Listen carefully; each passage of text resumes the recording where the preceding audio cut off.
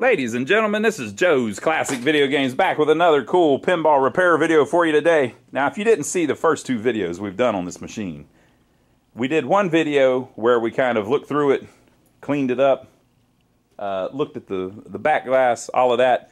This is Bally's Medusa pinball machine. And we got the power. We worked on the power supply a little bit, and we got the lights to light up on it. And then we did another video where the playfield was just covered in dirt and filth.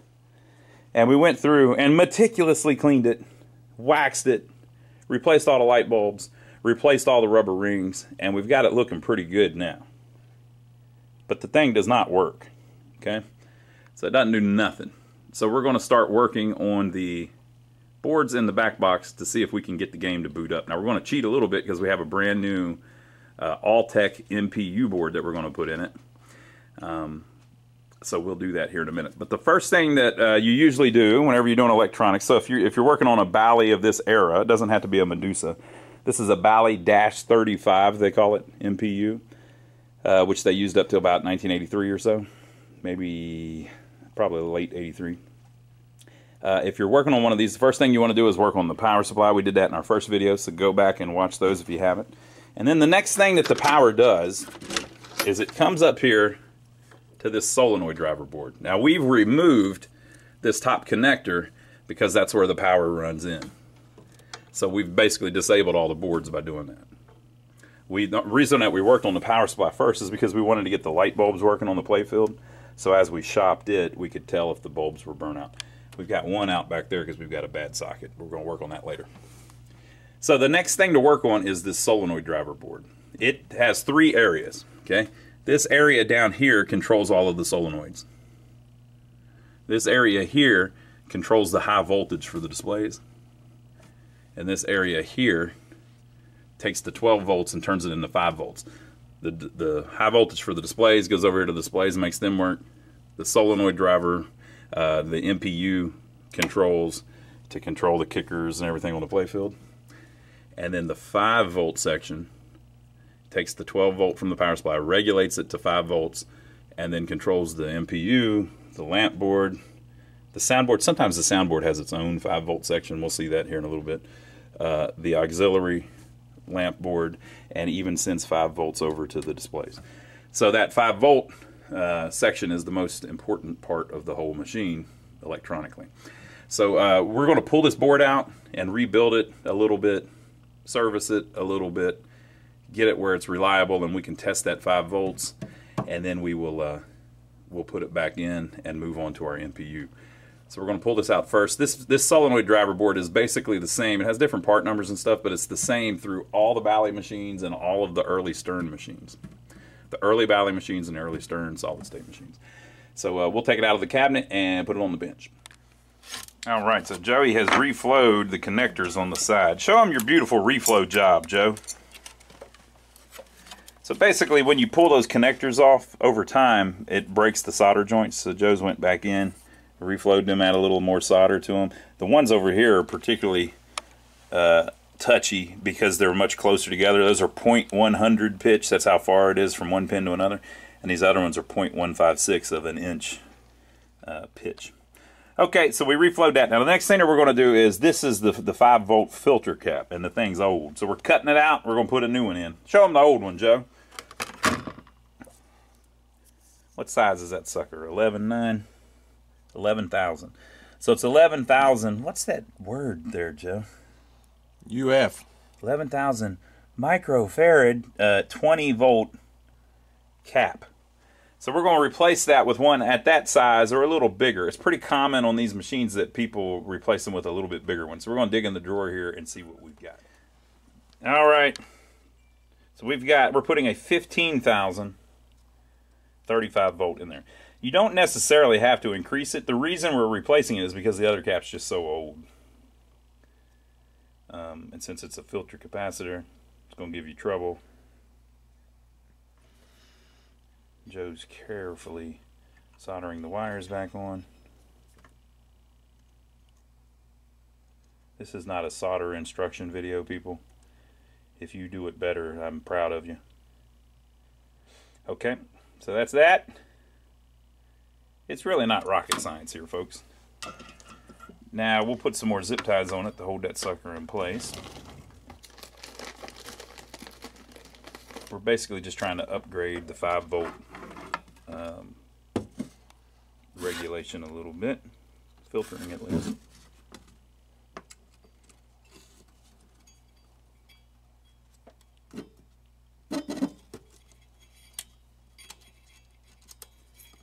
Those are those bum zip ties.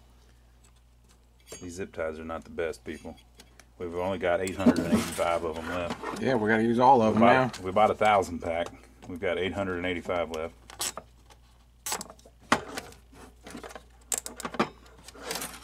Now we've got 884 left. We're going to do one other thing to this filter capacitor. All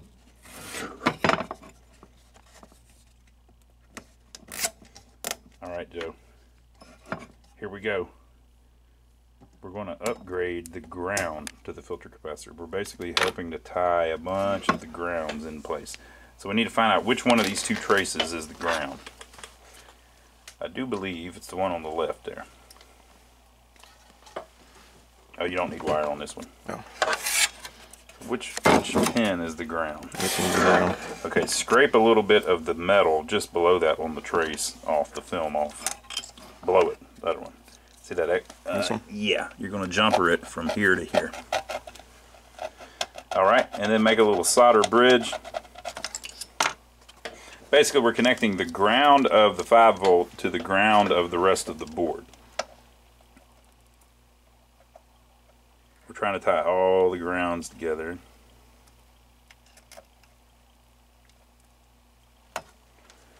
Okay, because if you don't, what happens is the entire 5-volt filter runs through that one pin there.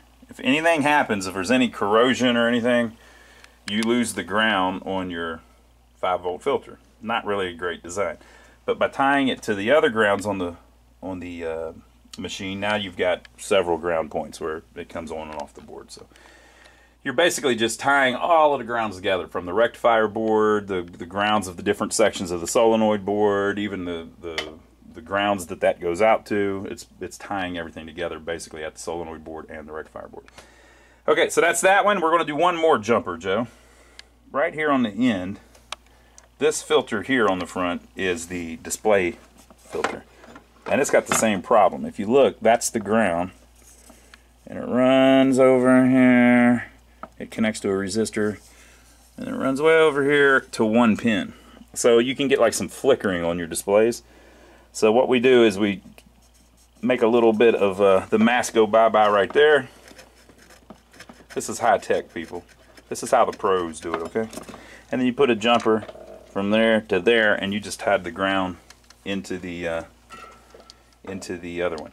Now, if you're saying, oh, you shouldn't do that, I want you to notice that the ground that we're tying to is grounded to the plane in the back box. So they were already tying all the grounds together. They just didn't do a very good job there. On those two pins go back to the rectifier board where they're tied together to the frame of the rectifier board. So we're just tying them together here a little bit farther down the line.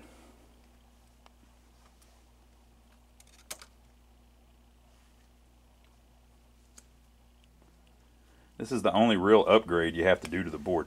And you don't even have to do it. We just do it because it's worked very well for us. We learned this way of doing it from Clay at pinrepair.com. That's how he did it. And he still tells people to do it that way. And so that's how I still do it. It's worked well for us over the years. I believe John Robertson from flippers.com is a proponent of this too. He was the guy that figured out about got the ground problems. They actually even do a few more. They tie some other stuff together, but we usually just do these two. Oh, wait a minute, we got one more.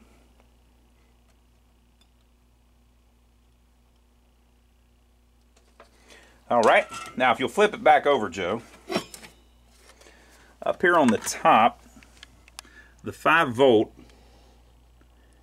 the 12-volt comes in at test point 5. The 5-volt is there at test point 1. It runs off the board and through a jumper to get down here to test point 3 to power all of these chips with the 5-volt. So if that if either one of those pins is a mess, you get problems with your solenoids where they can lock on. So what we do is we tie test point 1 to test point 3. So basically you're just making there's a little jumper here on the connector. We're just making the jumper on the board. So turn it back over and put a jumper on test point 1 to test point 3 there below it.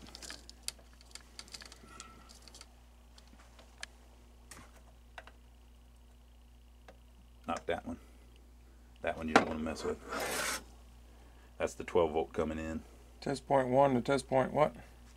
It's that one, the second one, to that one.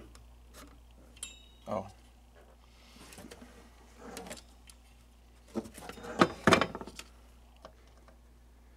There you go. I'll reflow this one for good measure. Just in case.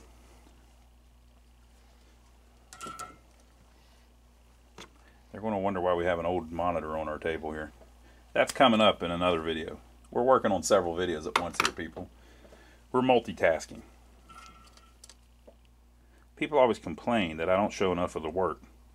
So now we got Joey working it and I'm just holding the camera.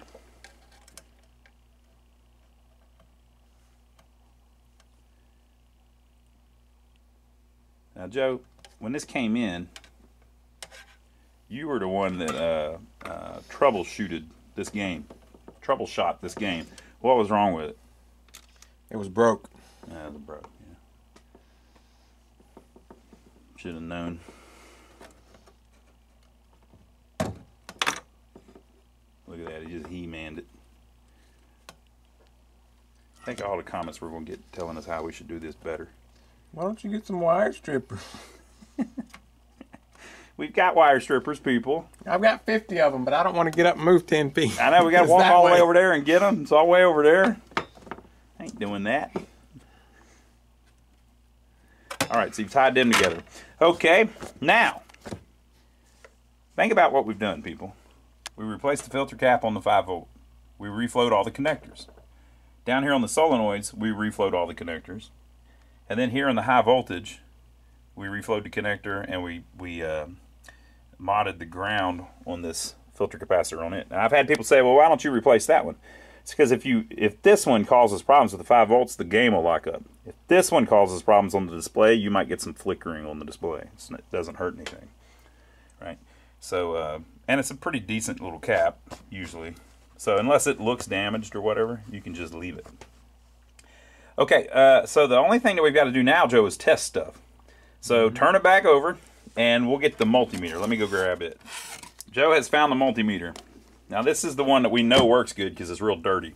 Yep. Okay, so we've set it on diode check, which is how you check diodes and transistors. And all we're really going to check is we're going to check the transistors on the display just to make sure none of them are shorted. Let's try that first, Joe. If you look real careful, a lot of times they'll say base collector emitter. So all you're trying to do is see if any of them are shorted to each other. They're not. And usually if one of them is shorted, the other ones will test shorted too. Try it the other way and see if we...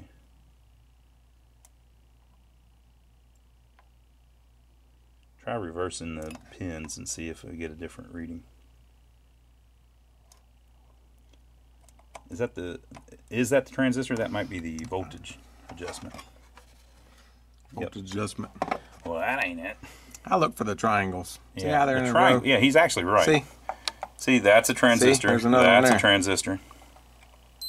See how it says BCE? It's telling you base collector emitter. All right. Well, look at the high def of the manliness of this Fluke multimeter. Look at that.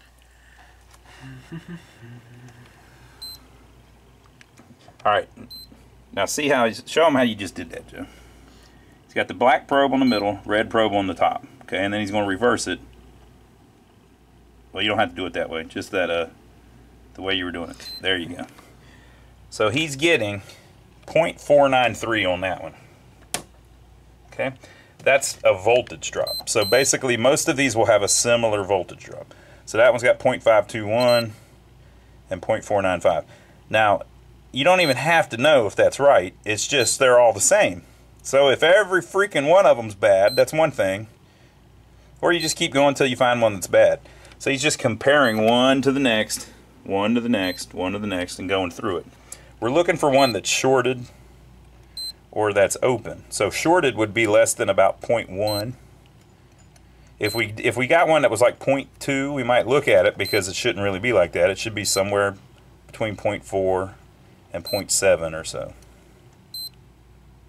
So he's just running right through it. Now if you got one that was really high, like 0.9 or above, well then it's probably open. That transistor's not going to work.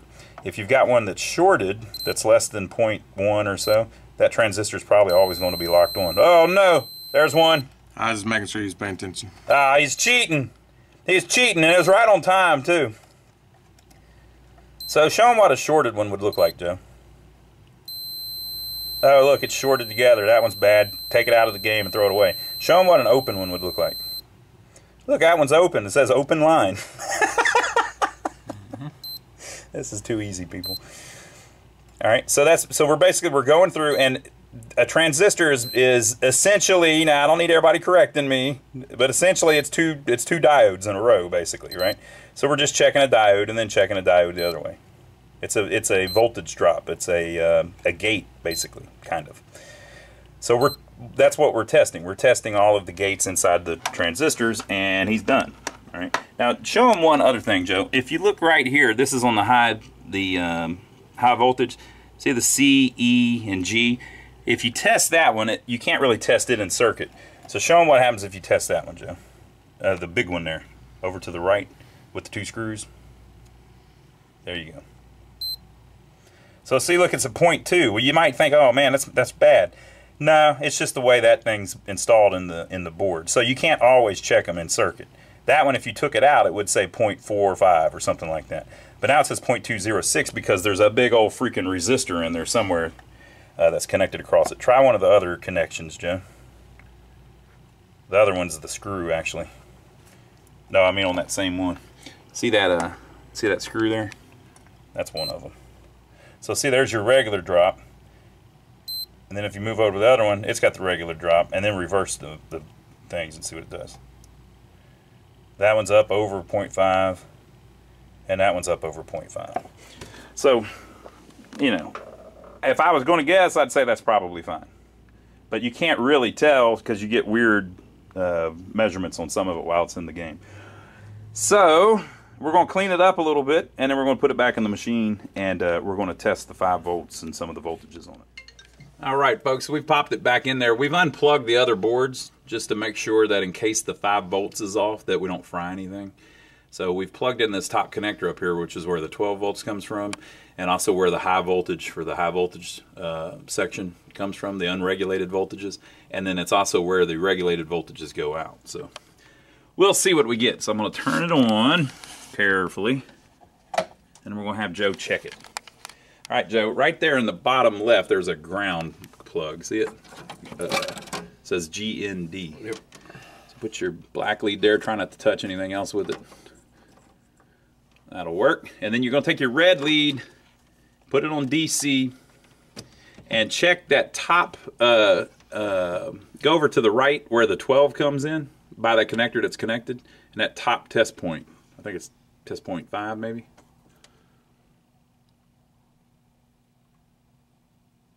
Nothing. Your ground might be not making good contact.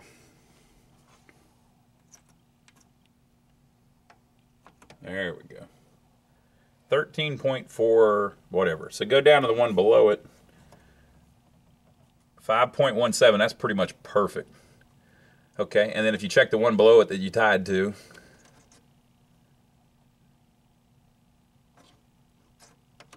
there's a bunch of them. 5.17. So that's basically what's driving the solenoid things. Okay, now go over it very carefully to the high voltage. There's 2 test points, but you got to be careful. Don't touch anything. It's a couple hundred volts.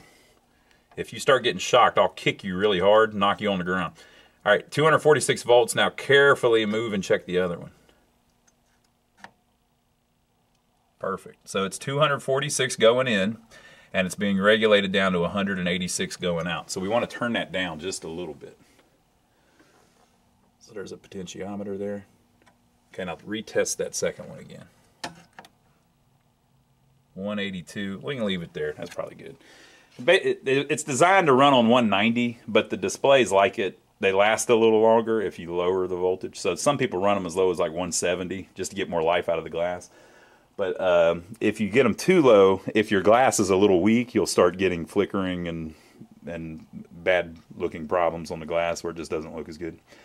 So you know what that means, Joe? Ready to plug in more stuff. The voltage regulation sections on the 2 voltage regulation sections on that board are just fine.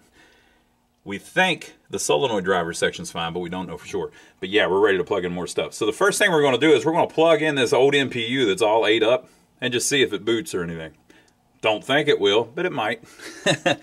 So that's what we're going to try. So we'll show you, you know, this is basically what other people are going to run into if they try an old machine that's been sitting around. So you can see that alkaline has ate up the bottom 4 inches of that board. It's one of the worst ones I've seen in a while, actually.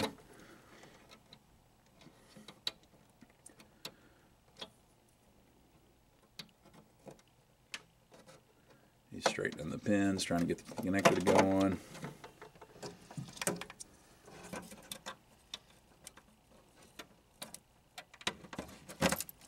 You can plug in the ones on the solenoid board too. So we're basically, everything's hooked up now. We tried to protect what we could by unplugging the some of the power inputs, and you can plug in the soundboard, Joe. Maybe it'll work for us. The squawk and talk. All right, the displays were still connected. They actually get 5 volts too, so you know that could have been a problem. But all right, yeah, this could be a good little. This would be a good little example. Okay, up on the MPU, show them where the LED is, Joe. Down on the bottom, right above the battery. There you go. So that little LED should blink if it boots. See how it's not doing anything? That means that the board is not even getting 12 volts. 12 volts will lock that light on, and it needs it to make the light blink. But we know that there's 12 volts being created because it goes over to the solenoid board. But the reason that it's not getting 12 volts is because the connector over on the left is still really filthy or corroded, or the pins are broken, or whatever. So that board will never work without that. Now show them the LED on the soundboard, Joe. Right here somewhere. I think it's to the left there, about halfway down. Yep. So that's an LED on the soundboard. That's the squawk and talk. So watch what happens when I turn it on. 1, 2, 3, 4. So it flashed like 4 times, something like that. That is a code to tell you which chip is screwed up on the squawk and talk. That may be what it does when it works fine. It may have came all the way up, but it probably is telling you chip U4 is bad or something like that. So we'll have to look that up. Joe, hit the red button on the soundboard. Let's see if it does a test.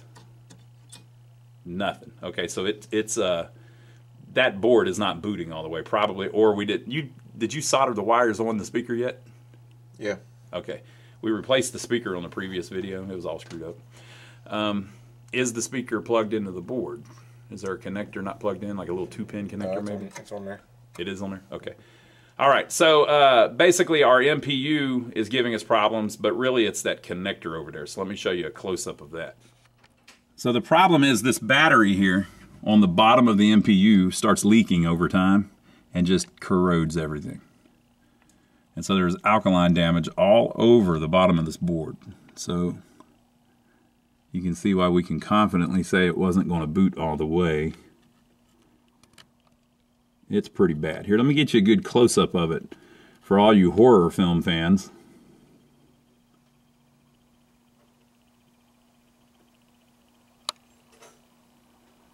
So that's what you've got going on. Look at that capacitor. I can still read it. Looks like it says 104. And you can see that it's even just traces all over the place. Okay, well, this is the section that the voltage comes in on that connector. And then it also is the reset section. Look at that test point there. And so the reset section is the part that gets corroded first. And the reset is what happens when the thing first boots up. like it tries to send a reset signal up to the CPU chip. Look at that. This could be fixed. You can replace all these little parts, but this is a pretty primo title. This is actually a really cool game. It's got a little more value to it than some of the other ones, so we're actually putting a brand new MPU in it, because the cost of the MPU board is you actually will get back on a title of this caliber. The people that want to buy this are going to want a nice new MPU board in it. Look at all that damage. You got to remember too that there's a socket under that chip, and that socket's going to have that same damage. That could be, all of that could be repaired though. You carefully take everything off, you sand it, you neutralize it with an acid, and then you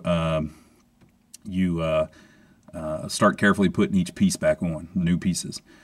So it can be fixed, but we're going to go with a new one.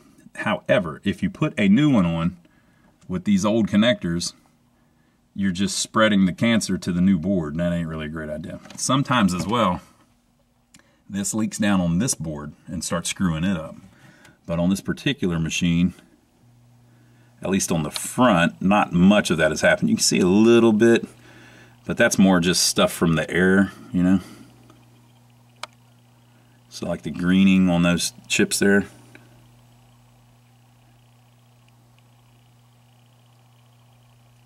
See how those don't look much better? That's not from the alkaline all the way down the board like that. That's just those chips do that after a while. But they'll probably work, so we'll find out. Okay, so we're going to pull off the connectors and replace them with new pins and new connectors. All right, folks, so I've slowly been replacing the connector and putting all new pins on it. We got one left, so Joe's going to do it so we can show you how we do it. All right, so the first thing that we do, we cut the wire off. Now just do one at a time, people. If you do more than one at a time, you're going to get confused where to go. You might think you can just look in the manual, and you can, but it takes a while. Now he's stripping the end of it just a little bit. So now he's going to get these crimpers. Now these are special little deals here. He's going to take... Nice. You know where you could get these? He's going to take a little pin contact and put in the crimper and then squeeze it twice, and it kind of ratchets and holds it in place. Now he's holding them upside down because he's right-handed. I'm left-handed, so I swapped the jaws around. Then it crimps it on there perfectly, and then slide it in by the orange one there on the end. Sliding the new pin in. All right. Now, Joe, I cleaned that connector.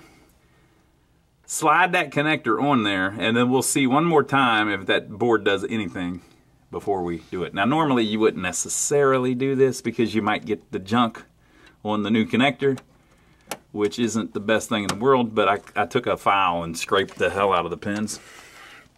So, we'll see if it will do anything now with that one replaced. Nothing. That board's dead as hell. Yep. Wait a minute. It's got something on the display. The displays are actually trying to do something. I'm going to try it one more time.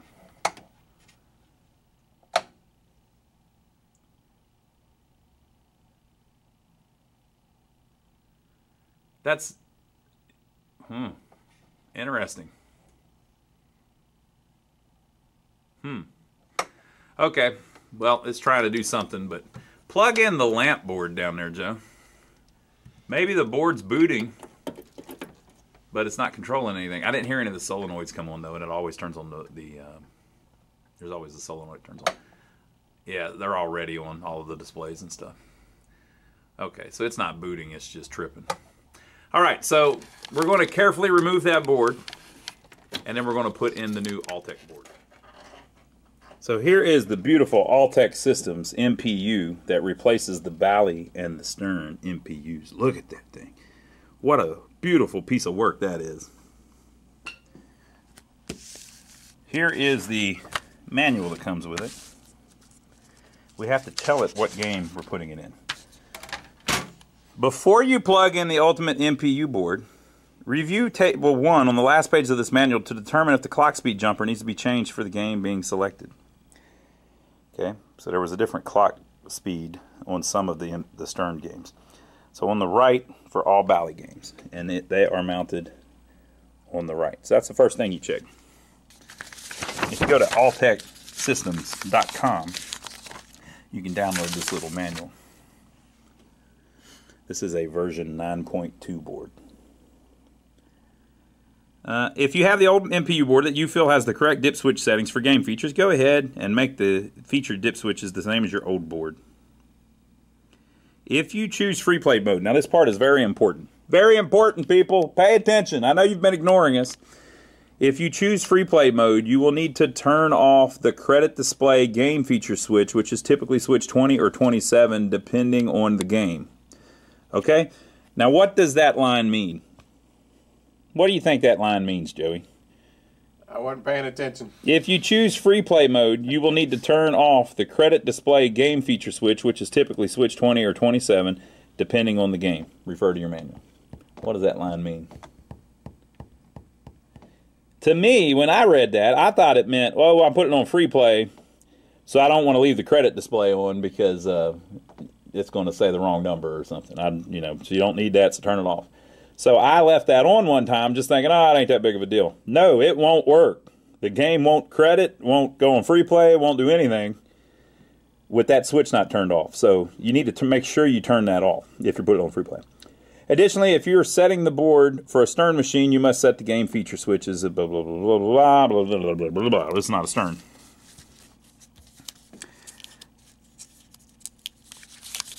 Okay. Before plugging in the Ultimate MPU board, get a flashlight to get a good look at the connectors that are hanging in the top left corner of the head of the machine. Okay. Visually inspect the cables for broken wires or bad pins. If you see any damage, you will need to repair this before continuing. So that's what we just did. Inspect the pins for corrosion. If you find any corrosion, further action may be necessary. Corroded pins could prevent your new board from working properly because the signal can't get through. Now, make sure the 5-volt DC supply is functioning correctly. Remember, Joe? We did that too. Yep. You only need to do this if you're using an old solenoid driver board. If you have installed a new Altec Systems Ultimate solenoid driver board, then move to the next page. Otherwise, continue the following steps. Measure it. The voltage should be between 4.9 and 5.25 volts. Remember, ours was 5.17. Right in the sweet spot. Okay. Mount the new board into the game. Install the board by placing it on top of the plastic spacers. Plug in the connector. Blah, blah, blah, blah. So now, but remember, it told us that we needed to set it up using the last page. All right, Joseph. Are you ready? Yep. So up on the switch is on, down is off. Wait, not that one. We're going to do the other one first. Yep. I'm getting ready. This one. Yeah. So we look on here and we find Medusa. Now you'll notice they're not in order. That's because I think they're in order by release. Medusa is the third one is on, Joe, and the 7th one is on. All right. And then also we are going to put it on free play, so put the first one on. So to put any of the Bally games on free play, you put the first one on. Then turn off your credit display feature, which is either switch 20 or 27 of the game feature dip switches. We'll figure that out here in a minute. Now, for all the features of the game, there's all kinds of little settings. 3-ball, 5-ball, where you get a replay, all of that. So what we usually do is just match this one. So turn on 7 and 8. And then on the next one, the 3rd one, the 6th, 7th, and 8th one. On the next one, the 1st one, the 5th, the 6th, the 7th, and the 8th one. On the next one, the 1st one, the 3rd one, 4th, 5th, 6th, 7th. Okay, so basically we've told that one to act just like this one was acting. Now people have pointed out before, oh, it could be all wrong. Yes, it could. So make sure to check that on yours. Now, we need to find that credit display one though. So we're going to figure out which one in the manual turns on the credit display. Okay, so I've pulled up the manual on ipdb.org. If switch 27 is on, it displays credits. Switch 27, Joe, you want to be off. So that's going to be the 3rd one on the top set of displays. Top set of dip switches. All right. Oh, and we forgot to tell them about the connectors. If you need, if you need those connectors, the Molex connectors that we repinned, you can get those at twistywristarcade.com. twistywristarcade.com. That's one of our buddies. He's cool. He sells all the Molex parts and stuff. And if you need the crimpers or that kind of stuff, those cool crimpers that we were using, we bought on Amazon. They're like $20. So we've got a link to those on our website. So go to lionsarcade.com. He's ratcheting them now, getting ready for the next ones. Go to lionsarcade.com. There's a link down below. There's a parts page on our website, and it shows a lot of the parts that we use whenever we rebuild things. You can go there and browse if you want. If you go through any of those links, it'll take you to Amazon on a lot of them. And if you go to Amazon, anything you buy on Amazon after clicking our link, it remembers that we sent you there. So whenever you go there and you buy property on the beach in Miami, it gives us 3% of your property on the beach in Miami. So if you're going to buy anything big, make sure to get it on Amazon after clicking our link. So anyway, we've changed this switch, turned switch 27 off, and we're kind of ready to try to start the thing up. So let's go check it out. All right, so the power comes in. It goes to the power supply on the bottom. We checked it. Then it comes up here to the solenoid board. We checked it. Then it goes over to the MPU and boots the MPU. The old MPU is so damaged with alkaline, we don't believe it would boot. So now we have a brand new MPU in it that we've set up for Medusa, and this may boot. Now, whenever it tries to boot, that little LED is going to flash one time real quick. They call it a flicker, and then 7 more times. Okay. Now, sometimes these don't boot right off the bat because you still got power problems or something. But we'll see if this one does. So here we go. 1, 2, 3, 4, 5, 6, 7, 8. Yeah. So I missed one of them in there because it was that first one that was just a regular flash. It wasn't the flicker that we usually see. So you might have heard all the stuff rolling around. That was it trying to reset everything. It was able to get those drop targets up. Joey's still cleaning. It couldn't get those drop targets up. There's some kind of issue. It spread the flippers. Those are zipper flippers, the old Ted Zell design. It spread those. We have this display in the playfield working. We've got the lamps twinkling. And we've got the score displays working. So the soundboard didn't really do much. Go ahead and hit the red button, Joe, see if we get any soundboard action. Okay, so that 4 flashes was telling us something on that. So, all right, folks. So a bunch of the lights aren't working, but we haven't even messed with the lamp driver board yet. We'll do that on the next video. But you know what? It's on free play, so we have grabbed a ball. So let's try to start it, Joe. Let's see what happens. Nothing. Try it again. Should be on free play. We must have some kind of problem with the switches or something. Extended play, like numbers, show to the gods. See if that switch looks good.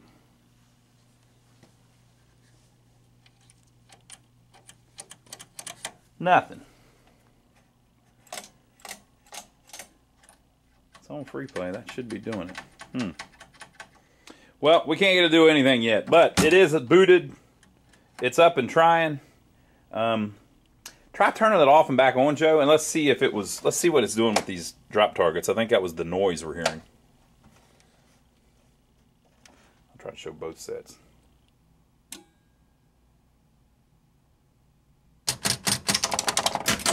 Wow!